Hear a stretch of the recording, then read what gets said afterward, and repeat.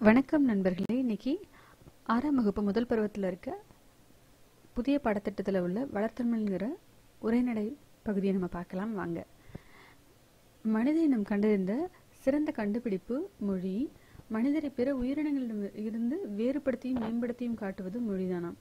மொழி நாம் சிந்திக்கவும் சிந்தித்ததை வெளிப்படுத்தவும் பிறர் கருத்தை நாம் அறிய உதவுவதும் மொழியே. உலகத்துல 6000க்கும் மேற்பட்ட மொழிகள் இருக்கின்றனவாம். உலகத்துல எவ்வளவு மொழிகள் இருக்கின்றன, எத்தனை ஆயிரம் மொழிகள் இருக்கின்றன? இந்த கேள்வி கண்டிப்பா வர்றதுக்கான சான்சஸ் 100% இருக்கு. உலகில் 6000க்கும் மேற்பட்ட மொழிகள் உள்ளன. நமக்கு இது ஆப்ஷன் கொடுக்கும்போது ஒன்ஸ் பார்த்துட்டு போகல நமக்கு எதுவும் ஞாபகத்துக்கு வராது. கண்டிப்பா இதுல முக்கியமான நோட்ஸ் மட்டும் நான் சொல்லிட்டு இருக்கேன். அதை மட்டும் நல்லா கவனிச்சு கேட்டீங்கனாலே போதும். உலகத்துல 6000க்கும் மேற்பட்ட மொழிகள் இருக்குது. உலகத்துல எத்தனை ஆயிரம் மொழிகள் உள்ளன அப்படின்னா 6000க்கும் மேற்பட்ட மொழிகள் உள்ளன. ஓகே, அடுத்து இவற்றில் சில மொழிகள் தான் பேச்சு வடிவமும் எழுத்து வடிவமும் கொண்டிருக்கிறது. அப்படி கொண்டிருக்கிறதுல தமிழ் மொழி அதில் அளவுக்கு சிறப்பு பெற்றிருக்கு. பேச்சுக்கும் எழுத்துக்கும் வடிவம் கொண்ட மொழி தமிழ். உலக மொழிகள்ல பலவற்றுள் இலக்கண இலக்கிய வளம் பெற்று திகழும் மொழிகள் மிகச்சிலதான் இருக்கு. எவ்வளவோ மொழிகள் பேசிட்டு இருந்தாலும் அதுக்கு இலக்கண இலக்கிய வளம் இருக்கிறது ஒரு சில மொழிகள் தானாம். அவற்றுள் செம்மை மிக்க மொழி என ஏற்றுக்கொள்ளப்பட்டவை சில மொழிகள். அப்படிப்பட்ட செம்மை மொழி செம்மொழி அப்படின்ற அந்தஸ்து பெற்றிருக்கிறது எதுன்னா தமிழ் மொழி தான். செம்மொழிங்கிற அந்தஸ்து பெற்றிருக்க மொழி எதுன்னா தமிழ் மொழி. செம்மொழிங்கிற சிறப்பு பெயர் பெற்ற மொழி தமிழ் மொழி. இது எல்லாருக்கும் தெரிஞ்சதுதான். அப்புறம் தமிழ் இலக்கியங்கள் ரொம்ப இனிமையா இருக்கும். அது என்னென்ன இனிமை? ஓசை இனிமை, சொல்லினிமை, பொருள் இனிமை கொண்டவை. பல மொழிகள் இதை முடிச்சுக்கலாம். ஓசை இனிமை, சொல்லினிமை, பொருளினிமை கொண்டவை தமிழ் இலக்கியங்கள். இதை கூற்றுகளா சொல்லி கேட்கலாம். ஓசை இனிமை, சொல்லினிமை, பொருள் இனிமை கொண்டவை தமிழ் இலக்கியங்கள் அப்படின்னு கேட்கலாம். அது இந்த கூற்று சரியா தவறான்னு கேட்கலாம். இது அந்த மாதிரி வரும். கண்டிப்பா 3 இனிமையான விஷயங்களை கொண்டிருக்கு. ஓசை, சொல், பொருள் இனிமை கொண்டவை தமிழ் இலக்கியங்கள். பாரதியார் தமிழ் மொழியை எந்த அளவுக்கு வியந்து சொல்லியிருக்காரு அப்படின்னா, இதுல இந்த ஹைலைட் பண்ணிருக்க எல்லா விஷயமே ரொம்ப முக்கியமான விஷயம். ஏன்னா இதுல இருந்து கண்டிப்பா கேள்விகள் வரும். யாமறிந்த மொழிகளிலே தமிழ் மொழி போல் இனிதாவது எங்கும் காணோம். யாமறிந்த மொழிகளிலே தமிழ் மொழி போல் இனிதாவதும் எங்கும் காணோம். இது பாரதியார் தமிழ் மொழியை ரொம்ப வியந்து பாடியிருக்க ஒரு லைன். கண்டிப்பா இதை நம்ம திரும்ப திரும்ப படிச்சுக்கணும். மூத்த மொழின்னு சொல்லிட்டு ரொம்ப தமிழ் மொழியோடைய தொன்மையை பாரதியார் எப்படி சொல்றாரு அப்படின்னா, என்று பிறந்தவள் என்று உணராத இயல்பினலாம் எங்கள் தாய். என்று பிறந்தவள் என்று உணராத இயல்பினலாம் எங்கள் தாய் இப்படி கேட்டிருக்காங்க. என்று பிறந்தவள் என்று உணராத இயல்பினலாம் எங்கள் தாய் என்று தமிழின் தொன்மையை கூறியவர் யார் அப்படின்னு கேட்டாங்கன்னா பாரதியார். தமிழ் மொழியின் இனிமையை வியந்து பாடியவர். யாமறிந்த மொழிகளிலே தமிழ் மொழி போல் இனிதாவது எங்கும் காணும் என்று தமிழ் மொழியை இனிமையை வியந்து பாடியவர் யாருன்னா பாரதியார் தான். அதுவும் சாலைகள் தோன்றிய பிறகுதான் சாலை விதிகள் தோன்றி இருக்கும். அது போல இலக்கியம் தோன்றிய பிறகுதான் அதற்குரிய இலக்கண விதிகள் தோன்றி இருக்க வேண்டும்னு சொல்றாங்க. அதே போல தொல்காப்பியம் இலக்கண நூல்னு எல்லாருக்கும் தெரியும். அப்ப இலக்கண நூல் தோன்றி இருக்கிறதுக்கு முன்னாடியே இலக்கியம் தோன்றி இருக்கணும் இல்லையா? இப்ப இலக்கண நூல் மிக பழமையான நூல், பழமையான இலக்கண நூல். அப்படி இருக்க அந்த நூலுக்கு முன்னாடியே தமிழ் தோன்றி இருக்கக்கூடும் அப்படின்னு சொல்லியிருக்காங்க. அப்போ தமிழ் அவ்வளவு மூத்த மொழி, தொன்மையான மொழி. இதனை கொண்டு தமிழ் மிகவும் தொன்மையான மொழி என்பதை உணரலாம். எளிய மொழி தமிழ் மொழி பேசவும் படிக்கவும் எழுதவும் உகந்த மொழி. உயிரும் மெய்யும் இணைவதால் தோன்றுபவைதான் உயிர்மெய் ஒலிகள். உயிரெழுத்துக்கள் உயிரெழுத்துக்கள் மெய்யெழுத்துக்கள் ஆகியவற்றின் ஒலிப்பு முறைகளை அறிந்து கொண்டாலே உயிர்மெய் எழுத்துக்களை எளிதாக ஒலிக்கலாம். எழுத்துக்களை கூட்டி ஒலித்தாலே தமிழ் படித்தல் இயல்பாக நிகழ்ந்துவிடும். இதை எழுத்து மட்டும் தெரிஞ்சா போதும். அந்த எழுத்தை தனித்தனியா சொல்லும் போது அது ஒரு வேர்டு தான். ஆங்கிலம் மாதிரி நமக்கு ஒரு சென்டென்ஸ் அப்படி கொண்டுட்டு வரணும். ஒரு வேர்டுக்கு 2 சேர்க்கணும் பண்ணணும்னா இல்லை. தனித்தனி எழுத்துக்களை சேரும் போதே அது ஒரு வேர்டா மாறிடக்கூடியது தமிழ். தெரியும் இது எல்லாருக்குமே. ஸோ தமிழ் மொழி எழுதும் முறை மிக எளிது. இதற்கேற்ப தமிழ் எழுத்துக்கள் பெரும்பாலும் வலஞ்சுழி எழுத்துக்களாகவே அமைந்துள்ளன. தமிழ்மொழி வந்து எவ்வகை எழுத்துக்களாக, பெரும்பாலும் எவ்வகை எழுத்துக்களாக அமைந்துள்ளன அப்படின்னு கேட்டாங்கன்னா வலஞ்சுழி எழுத்துக்கள். தமிழ் எழுத்துக்கள் வந்து பெரும்பாலும் எவ்வகையான எழுத்துக்களை கொண்டுள்ளது? வலஞ்சுழி எழுத்துக்களாகவே கொண்டுள்ளதுன்னு நம்ம ஆன்சர் பண்ணணும். இப்போ இந்த வலஞ்சுழி எழுத்துக்கள் என்னென்ன அப்படின்னு கேட்டாங்கன்னா ஆ, ஏ, ஔ, ந, ஞ. இதுக்கு ஷார்ட்டாக ஞாபகம் வச்சுக்கிறது எப்படின்னா, அம்மா என்பவள் ஔவையை போன்ற குணமும் ஞானமும் கொண்டவள். அம்மா என்பவள் ஔவையை போன்ற குணமும் ஞானமும் கொண்டவள். வலஞ்சுழி எழுத்துக்கள் வந்து அம்மா என்பவள் ஔவையை போன்ற குணமும் ஞானமும் கொண்டவள். இது கண்டிப்பா எல்லாராலையும் ஞாபகம் வச்சுக்க முடியும். இது கண்டிப்பா இது வலஞ்சுழி எழுத்துக்களோட சேர்ந்தது. இடஞ்சுழி எழுத்துக்களை ஞாபகம் வச்சுக்க. ட, ய, ழ. இது மூணும் இடஞ்சுழி எழுத்துக்கள். இடப்புறமாக டயல் செய்யவும். ஓகேவா? இதை இந்த மாதிரி நம்ம ஷார்ட்டாக ஞாபகம் வச்சுக்கலாம். அதாவது நமக்கு ஒரு ஹிண்ட், ஷார்ட்டுங்கிறத விட ஒரு ஹிண்ட் கொடுக்கும்போது வந்து அந்த ஹிண்ட் வந்து நமக்கு ரொம்ப ஈஸியாக வந்து மைண்டில் ரெஜிஸ்டர் ஆகும். நம்ம இது ஞாபகம் வச்சுக்கவே வேணாம். கண்டிப்பாக அது ஒரு இடத்துல திடீர்னு வந்து அந்த ஹிண்ட் ஞாபகம் வரும். இடஞ்சுழி எழுத்துக்கள் வந்து இடப்புறமாக டயல் செய்யவும்.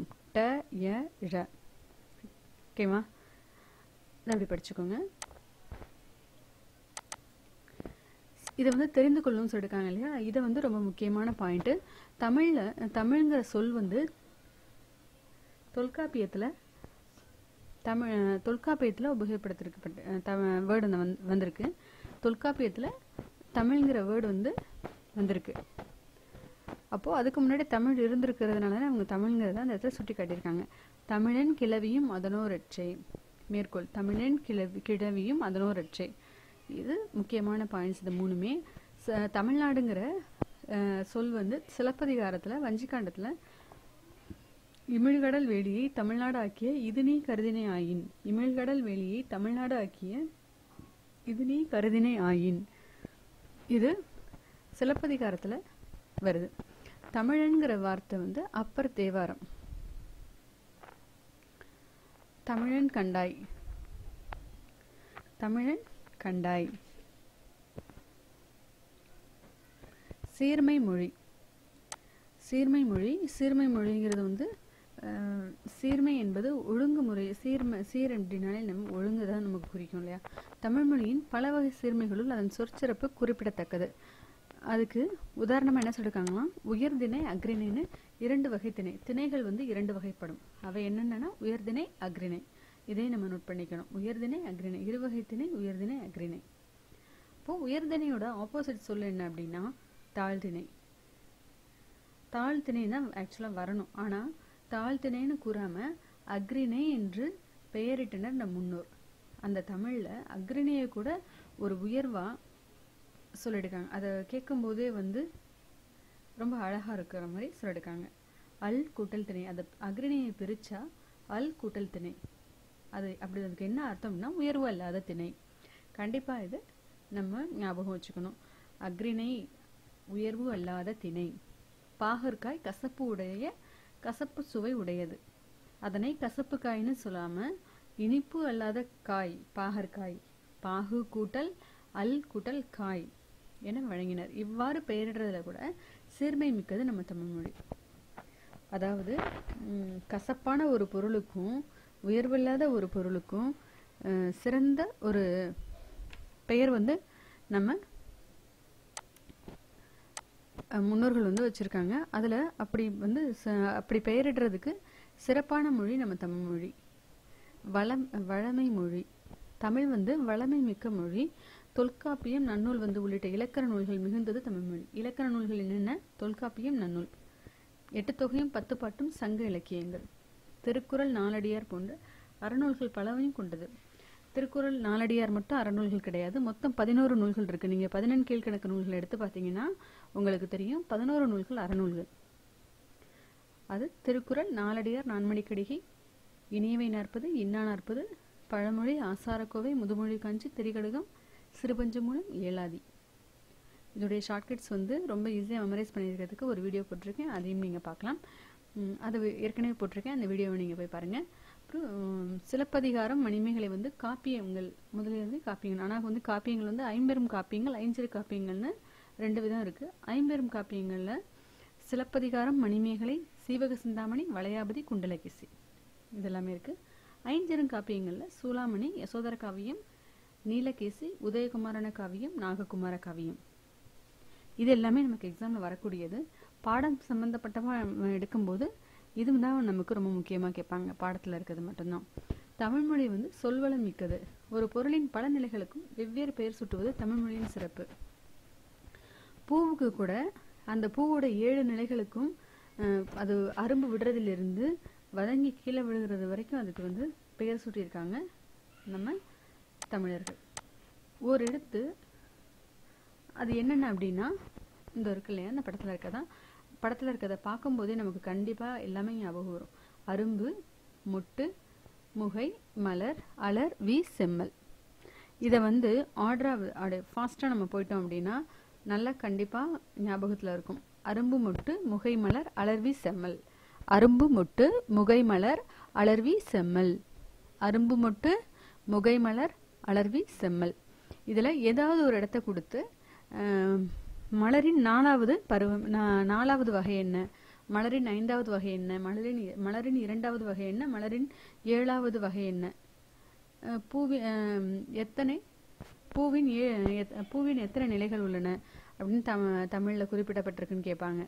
இப்படியெல்லாம் நம்ம வந்து கேள்வியை நம்ம சுத்தி திருப்பி ரீகால் பண்ணி கொஸ்டின்ஸுக்கு நம்ம ஆன்சர் பண்ணி பார்த்துட்டே இருக்கும்போது ரொம்ப கரெக்டா ஞாபகத்துக்கு வரும். ஓர் எழுத்து ஒரு சொல்லாகி பொருள் தருவது உண்டு. ஓர் எழுத்து வந்து ஓரெழுத்து ஒரு மொழிங்கிறது நமக்கு ஒரு எக்ஸாம்ஸ்ல டிஎன்பிஎஸ்சியை பொறுத்த வரைக்கும் அது ஒரு தனி டாபிக்காவே இருக்கு. அதை தனியா இன்னொரு வீடியோ போடுறோம். அதுக்கு முன்னாடி இதுல கொடுத்துருக்கிறது என்ன அப்படின்னு, மாங்கிற ஒரு சொல்ல கொடுத்துதான் இப்ப இந்த லெசன்ல கேட்டிருக்காங்க. மாங்கிற ஒரு சொல்லுக்கு எவ்வளவு பொருட்கள் இருக்குது அப்படின்றத காமிக்கிறாங்க, எவ்வளவு மீனிங் இருக்குதுங்கிறத இதுல சொல்லியிருக்காங்க. மான்னா பெரிய நமக்கு தெரியும், விலங்கு தெரியும். அதுக்கும் இல்லாம இன்னும் நிறைய வேர்ட்ஸ் இருக்கு. மான்னா மரம், மாமரம் அது தெரியும்னா மரம், விலங்கு, பெரிய, திருமகள், அழகு, அறிவு, அளவு, அழைத்தல், துகள், மேன்மை, வயல், வண்டு. வயல், வண்டு. மரம், விலங்கு, பெரிய, திருமகள், அழகு, அறிவு, அளவு, அழைத்தல், துகள், மேன்மை, வயல், வண்டு போன்ற பல பொருளை தர்றது. ஒரு சொல்லுல இருந்து பல சொல்ல தர்றது நம்ம தமிழ் மொழிக்கு மட்டும்தான் சிறப்பா இருக்கு. அப்புறம் வளர்மொழியில தமிழுக்கு வந்து முத்தமிழ்ங்கிற ஒரு சிறப்பு பெயரும் இருக்கு. தமிழுக்கு இன்னொரு சிறப்பு பெயர் என்னன்னா முத்தமிழ். முத்தமிழ்ல இயல்தமிழ்ங்கிறது எண்ணத்தை வெளிப்படும். இயல்தமிழ், இசைத்தமிழ், நாடகத்தமிழ். இயல்தமிழ், இசைத்தமிழ், நாடகத்தமிழ்ங்கிறது முத்தமிழ். இதுல எண்ணத்தை வெளிப்படுத்தும் தமிழ் எதுன்னு கேட்டாங்கன்னா இயல்தமிழ். உள்ளத்தை மகிழ்விப்பது எதுன்னு கேட்கும்போது இசைத்தமிழ். உணர்வில் கலர்ந்து வாழ்வை நல்வழிப்படுத்துவது எதுன்னா நாடகத்தமிழ். அப்போ எண்ணத்தை வெளிப்படுத்துவது இயல்தமிழ்.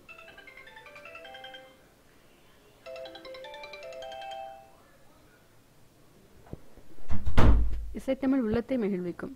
இயற்றமிழ் அப்படிங்கிறது ஒரு கவிதையோ ஒரு கதையோ நம்ம எழுதும் போது நம் எண்ணங்கள் வெளிப்படும் இல்லையா. இசைத்தமிழ்ல வந்து உள்ளத்தை மகிழ்விக்குங்கிறது, இசைங்கிறது உள்ளத்தை மகிழ்விக்குங்கிறது நமக்கு படிக்கும் போதே கண்டிப்பா புரியும். நாடகத்தமிழ்ங்கிறது நம்ம அதை நாடகத்தை நம்ம பார்த்து ரசிக்கும் போது அது நம்மளுடைய உணர்வுல கலந்து நம்மளை நல்வழிப்படுத்தும் நல்ல ஒரு கருத்துள்ள நாடகம். சரிங்களா? அடுத்து தமிழ்ல வந்து பல வகையான இலக்கிய வடிவங்கள் புதுதா உருவாயிட்டு வருது. அதுல துளிப்பா, புதுக்கவிதை, கவிதை, செய்யுள் இவையெல்லாம் கவிதை வடிவத்தை சேர்ந்தவைகள். துளிப்பா, புதுக்கவிதை, கவிதை, செய்யுள். துளிப்பா, புதுக்கவிதை, கவிதை, செய்யுள் இவை 4 வந்து கவிதை வடிவங்கள்ல உள்ளது. கவிதைக்கு கொடுத்திருக்க பெயர்கள். கட்டுரை, புதினம், சிறுகதை இவையெல்லாம் உரைநடை வடிவங்கள் உள்ளது. இது நமக்கு வந்து ரொம்ப ஈஸியா அண்டர்ஸ்டாண்ட் பண்ண முடியும். கட்டுரை, புதினம், சிறுகதை இதெல்லாமே கதை வடிவில் உரைநடை வடிவங்கள்ல இருக்கும். தற்போது இருக்கிறதுல வந்து அறிவியல் தமிழும் கணினி தமிழும் எக்ஸ்ட்ரா நமக்கு வளர்ந்துகிட்டே வந்துட்டு இருக்குன்னு சொல்றாங்க. அப்புறம் நம்ம தெரிஞ்சுக்கிறதுக்காக இதில் இந்த தாவர இலைப்பெயர்கள் இருக்கு இல்லையா, இதுல இருந்து கொஸ்டின்ஸ் வந்து ஆல்ரெடி கேட்டிருக்காங்க. பழைய டிஎன்பிஎஸ்சி கொஸ்டின்ஸ்லாம் பார்த்தீங்கன்னா தெரியும், இந்த கமுகுங்கிறது கூந்தல்ல வரும், இதை கேட்டிருப்பாங்க. இது அடிக்கடி கமுகு கூந்தல் நிறைய தடவை வந்திருக்கு. இதில் தாவர இலைப்பெயர்கள் நமக்கு வந்து இது ரொம்ப ஈஸியாக தான் இருக்குது, புரிகிறாப்புல தான் இருக்குது. ஆல், அரசு, மா, பலா, வாழை. ஆள்ங்கிறது ஆலமரம், அரச மரம், மாமரம், பலாமரம், வாழை மரத்துக்கெல்லாம் இலைகள் வந்து அதோடைய இலைகள் பெயர் தான் இலைன்னு தான் சொல்லுவோம். அதனுடைய இலைகளை நம்ம அகத்தி, பசலை, முருங்கை கீரைன்னு தான் சொல்லுவோம் அதனுடைய பேரை. அருகு, அருகம்புல், கோரைப்புல். நெல், வரகு, தாள். நெல், வரகுலாம் பார்த்தீங்கன்னா வெங்காயத்தாள் மாதிரி அதோடைய இலைகள் வந்து நமக்கு தாள் வகையை சேர்ந்தது. மல்லி வந்து தழை, மல்லித்தலை. நம்ம வீட்டில் சட்னிக்கு பண்ணும்போது சொல்லுவோம் இல்லையா, ரசத்துக்கெல்லாம் வைக்கும்போது மல்லித்தலையை கொண்டுட்டு வாங்க, மல்லித்தலை வாங்கிட்டு வாங்கன்னு சொல்லுவோம். ஸோ இது ஈஸியாக ஞாபகத்தில் இருக்கும். சப்பாத்தி கள்ளி தாழை வந்து மடல், ஏன்னா அது மடலாக இருக்கும், அதனால் மடல் வகையை சார்ந்ததுடைய இலைகள். கரும்பு தோகை, நாணல் தோகை. பனை ஓலை, தென்னை ஓலை, கமுக கூந்தல். கமுக கூந்தல்ங்கிறத அப்படியே ரைமிங்காக வந்துடும். புதுமையான மொழியாக இன்னைக்கு அறிவியல் தொழில்நுட்ப வளர்ச்சிக்கு ஏற்ப தமிழில் புதிய புதிய கலைச்சொற்கள் உருவாகி வருது. புதிய புதிய கலைச்சொற்கள் வந்திருக்காங்க. இன்னைக்கு வந்து இணையத்தில் நிறையா ஃபேஸ்புக், வாட்ஸ்அப் எல்லாம் வந்துட்டு இருக்கு. அதுக்கு வந்து தமிழ் சொற்களை, தமிழ் பெயர்களை வந்து இன்னைக்கு உருவாக்கி வச்சிருக்காங்க. இணையம்னா இன்டர்நெட்டு, முகநூல் ஃபேஸ்புக்கு, புலனம் வந்து வாட்ஸ்அப், குரல் தேடல் வந்து வாய்ஸ் சர்ச், தேடுபொறி வந்து search engine, செயலின app, applications, தொடுதிரை, touch screen. இது எல்லாமே வந்து நமக்கு தெரிந்த வார்த்தைகள் தான். தெரியலைன்னா திரும்பவும் ஒரு தடவை கேட்டுக்கோங்க. இன்டர்நெட்டு, இணையம், முகநூல், ஃபேஸ்புக், புலனம், வாட்ஸ்அப், குரல் தேடல், வாய்ஸ் சர்ச், தேடுபொறி, சர்ச் இன்ஜின், செயலி, ஆப்ஸ், அப்ளிகேஷன்ஸ் நம்ம சொல்லணும் ஆப் இல்லையா, தொடுதிரை, டச் ஸ்கிரீன் முதலிய சொற்களை இதற்கு எடுத்துக்காட்டாக கூறலாம். சமூக ஊடகங்களான செய்தித்தாள், தொலைக்காட்சி ஆகியவற்றுக்கு பயன்படத்தக்க மொழியாகவும் விளங்குகிறது தமிழ்மொழி. தமிழ்மொழி வந்து சமூக ஊடகங்களுக்கும் பயன்படுறதா அமைஞ்சிருக்கு. சமூக ஊடகங்கள் எது அப்படின்னா செய்தித்தாள், தொலைக்காட்சி இந்த இடத்துல குறிப்பிட்டிருக்காங்க. அடுத்து அறிவியல் தொழில்நுட்ப மொழி. உலகத்துல எழுத்து வடிவம் பெறாத மொழிகள் பல இருக்கு. இந்நிலையில தமிழ் வரிவடிவ எழுத்துக்கள் வந்து அறிவியல் தொழில்நுட்ப நோக்கில் உருவாக்கப்பட்டவையாக இருக்குது. மொழியை வந்து கணினியில் பயன்படுத்தணும்னா அது எண்ணோடைய அடிப்படையில வடிவமைக்கப்படணும்னு சொல்லியிருக்காங்க. தொல்காப்பியம், நன்னூல் போன்றவை நாம் படிப்பதற்காக எழுதப்பட்டதுதான். இருந்தாலும் அதுல கணினி மொழிக்கும் ஏற்ற நுட்பமான வடிவத்தையும் பெற்றுள்ளன. தொல்காப்பியத்திலையும் நன்னூல்லையும் கணினி மொழிக்கும் ஏற்ற நுட்பமான வடிவத்தை பெற்றிருக்குது. அது என்ன அப்படின்னா, தமிழ்ல தான் நம்ம எண்கள், தமிழ்லேயே எண்கள் இருக்கு. இதுதான் நம்ம நார்மல் எண்கள். இது வந்து மேத்ஸ்ல வர எண்கள். இதை வந்து தமிழ் மொழியிலேயே எண்களுக்கு கொடுத்துருக்காங்க. கா அப்படின்னா 1, ஊ அப்படின்னா 2, ங 3, ச 4, ரு 5, சு 6, ஏ 7, ஆ 8, கு 9, க பக்கத்தில் 0 போட்டு 10. அதாவது 10க்கு மேலே வரும்போது இங்கே இருக்க இந்த 9 எண்களில் உள்ளது தான் வரும். எப்போ 0க்கு 0னே போட்டுடுறாங்க. இதை நம்ம ஷார்ட்கட்டாக ரொம்ப, அதாவது ஒரு ஷார்ட்கட்டுங்கிறத விட ஒரு சில்லியான ஒரு ஹிண்ட்டாக ஞாபகம் வச்சுருக்கோம் இல்லையா, ஹிண்ட் கொடுக்கும்போது ஞாபகத்துக்கு கண்டிப்பாக வரும். கடல் உணவை நன்கு சமைத்து ருசித்து சாப்பிடு என்று அன்னை கூறினாள். 10 வந்து நமக்கு எப்பவுமே ஞாபகத்தில் ஈஸியாக இருக்கும். ஏன்னா 1ங்கிறது காங்கிறது தெரியும். இதை கண்டிப்பாக படிச்சுட்டோன்னா. காவு ஆச்சாரு சூயே ஆக்கு. காவு ஆச்சாரு சூயே ஆக்கு. இந்த மாதிரியும் நம்ம படிச்சுக்கலாம். இல்லை அதுக்கு ஒரு ஹிண்ட் கொடுத்துக்கலாம். காவு ஆச்சாரு சூயே ஆக்கு, இது ஒரு மெத்தடு. இன்னொன்று கடல் உணவை, அதில் இருக்க முதல் எழுத்துக்கள் நடுவில் உள்ள எழுத்துக்கள் வச்சு ஞாபகம் வச்சுக்கலாம். கடல் உணவை நன்கு சமைத்து ருசித்து சாப்பிடு என்று அன்னை கூறினாள். இப்படி ஞாபகத்தில் வச்சுக்கலாம். அப்புறம் 2000 ஆண்டுகளாக வழக்கில் இருக்கும் சில தமிழ் சொற்கள். இதை வந்து நீங்கள் கண்டிப்பாக எல்லாருமே நம்ம படிச்சுட்டு தான் போகணும். ஏன்னா இது எப்படி வேணாலும் எங்கேருந்து வேணாலும் நமக்கு கேட்பாங்க. வேளாண்மைங்கிறது ஏற்கனவே கேட்டிருக்காங்க. திருக்குறள்லையும் கலித்தொகையிலையும் வேளாண்மைங்கிற சொல் வந்திருக்கு. உழவருங்கிற சொல் வந்து நற்றிணையிலேயே வந்திருக்கு. பாம்புங்கிற சொல் குறுந்தொகையில் வந்திருக்கு. வெள்ளம் வந்து பதிற்றுப்பத்தில் உபயோகப்படுத்திருக்காங்க. வெள்ளம்ங்கிறது முதலை வந்து குறுந்தொகையில் இருக்கு.